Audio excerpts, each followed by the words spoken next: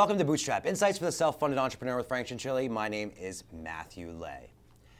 We have talked on this show before about how to create experiences, and we all know the importance of having everyone pointed in the same direction and working towards a cause, and to have that, you need a good company morale. And in this day and age, we read a lot, Frank, about the Silicon Valley companies and the amazing perks and all of these great things that certain companies do.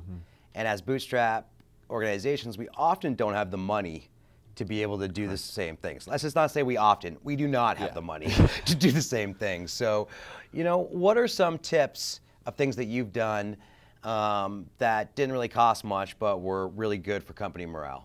Yeah, and that's a great question. This is a great topic, and and oftentimes, that's sexy. Talking about the Googles and their, pods and free drinks and free lunches and scooters in the office and all that kind of stuff. But let's be honest, most businesses, that's not their culture. Those are programmers, those are developers, a little bit different. They got to keep things light. But ultimately, what those things should be designed to do is to have everybody just come together and be closer. Develop relationships, be friendly, and to make an emotional commitment to each other, and thus the organization and the cause. Now, for that to occur, it doesn't take money. So some of the simplest things that I've found over the years is just trying to promote people just doing things together, even if it's off hours. So for example, I know one of the popular things we've got going on now is the ping pong league. Yep.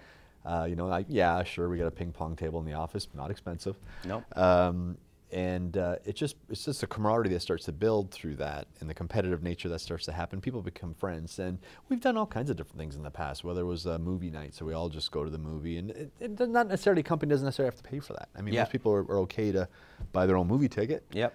Or maybe you pay for the movie ticket, but everyone maybe buys food or on their own food.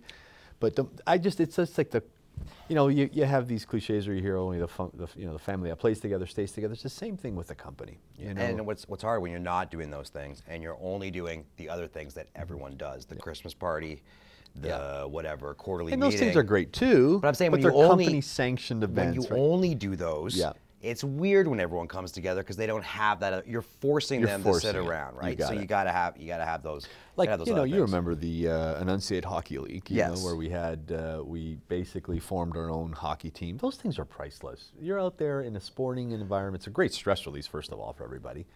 But you're coming together in a project or something outside of work. Yeah. And that's another great idea. A lot of people are playing hockey anyway. Right. So if you can try and encourage them to form a company team and play together, that's just another fabulous idea. Yeah. And another lesson that we've learned, or I've learned over the last little bit too, is that you as the entrepreneur and the leader of the business may not be the right person to do this. No. It's the reason why in big companies, HR plans the company picnic. And it's not just because they're good at planning company picnics, is they're on the outside and they know people. And so finding somebody in the company who can help with this will generally get people excited, will generally make it more you'll be successful. Surprised. Anytime you, let's say, want to form a social committee, you'd be surprised at how many people volunteer to do that. Yeah. They usually do ask what's the budget though first, right? you gotta get that part of it. You gotta get that part of it right. And you mentioned it. I find a simple thing: food brings everyone together. Yes. So you wrap a little bit of food, doesn't have to be the most expensive, and then wrap some activity around that. It doesn't have to be out at a restaurant. It doesn't have to be those things. And it's fun to mix it up. Like, and I see the companies do the weekly potluck. Maybe it's a bit much. Right? Yeah. Because things can get boring.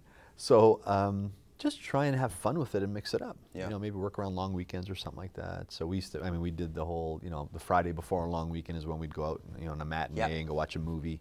People were happy to pay for their own movie because they were if they got a day off work. Yeah, if they weren't in the office for the half day. Yeah. The other thing too is that I found is that as the leader or the entrepreneur or the boss of everyone, and the CEO, and that is that that first time that you and your wife invited me out for dinner was a big deal. Yeah. That was just dinner. I think it was like because I was going back to Hamilton. We didn't even go anywhere that nice. It was just the idea of sitting at that time across from you guys and having dinner was big for me as an employee of the company. And so those one-on-one engagements are important for morale as well. Yep. Another great example, eating. We all got to eat anyway. You know, so what a great opportunity, and I've read a lot about that. Different entrepreneurs, we've done it. I've done it. You know, just trying to go out with someone new for lunch every once in a while, or more formal. You know, even inviting into the home. Just the more, especially we're talking about bootstrap companies, we're talking about smaller businesses, or even medium businesses, or even 100, 200 employees. Having those soft touches gets everybody really engaged in the business. Yeah. And you know, we always talk about a business family versus your real family, but you're really emulating the same process. At the end of the day, we're still humans. Yeah. We still like to do the same things, and ultimately, we still want to. We ultimately find a lot of happiness in making human connections. Yeah.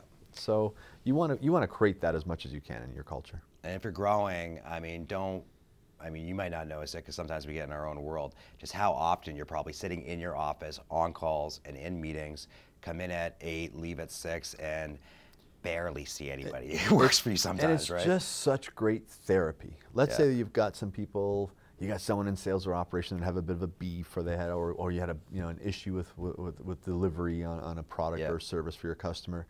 The best way to solve that is a ping pong match, or going to eat, or having a couple of drinks.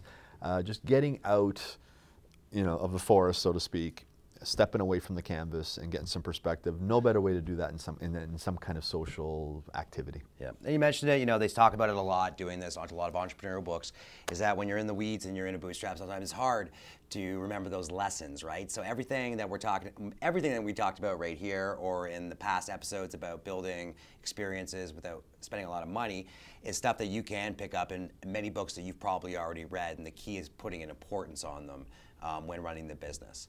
So that's a wrap for this episode. Please continue to send your questions on this topic. Clearly, we both had a lot to say, oddly. That was kind of our first shared topic, I guess. Put them in the question box, send them via email. Share this with your friends, family, loved ones, other entrepreneurs. And until next time, keep it lean.